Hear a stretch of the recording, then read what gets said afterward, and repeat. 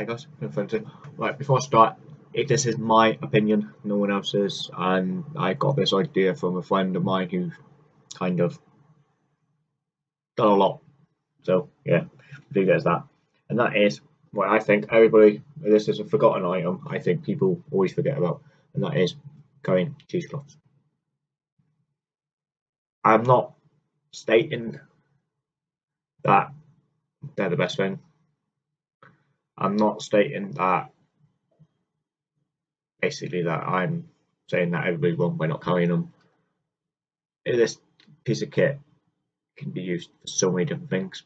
You can filter water with it. If you're foraging, you can forage food with it. Like if you get like in the like in autumn and you're picking up your acorns, yeah, you stick them in here, you tie it close, you tie it to a tree, you stick it in the river, and you let the water run through the acorns to get rid of all the toxins. People don't really talk about that. You can, as I said, you can filter water through this. You can use this to store food in. You can store meat in this. You can, there's so many things you can do with these things. And in my opinion, it's a forgotten item. I know a lot of people say, well, in a 72 bag, you don't need it. I don't think, in my opinion, like, as I said, this is my opinion, and I know a lot of people are probably going to get antsy against it. But to me personally, you've got to think long more than just 72 hours. You've got to think longer than 72 hours.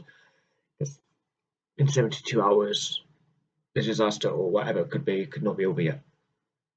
Yes, you might have food, you might have to go and get food, but your kit should last longer. And having one of these in your kit will help a lot, in my opinion.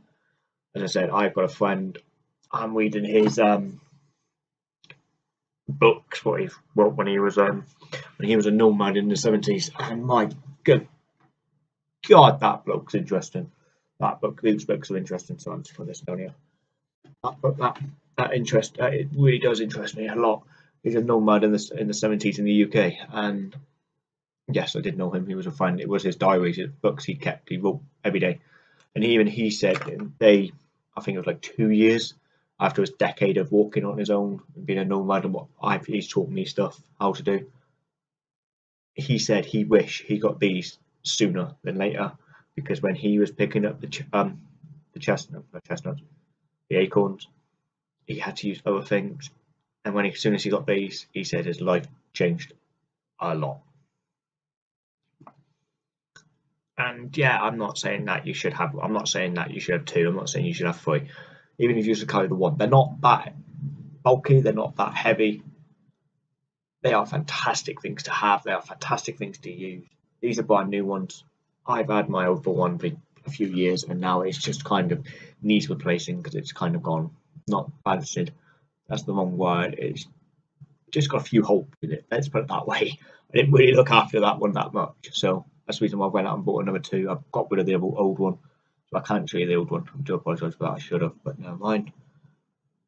So yeah, that is a piece of kit, in my opinion, everybody should cover. I do so apologise if this sounds like I'm just talking, because I am. But yeah, it's a piece of kit everybody should cover. Don't weigh a lot. Don't take a lot of space up. You can put it in your food bag. You can put it in your bottom of your rucksack and forget about it. Or don't forget about it, because in my opinion you would need it. But as I said, think more long term than 72 hours. Yes, have a 72-hour bag, but put things in it what's going to last a little bit longer and long term. So thank you very much for watching. I'm leaving it here, and we'll see you soon, guys. Thank you. Bye bye.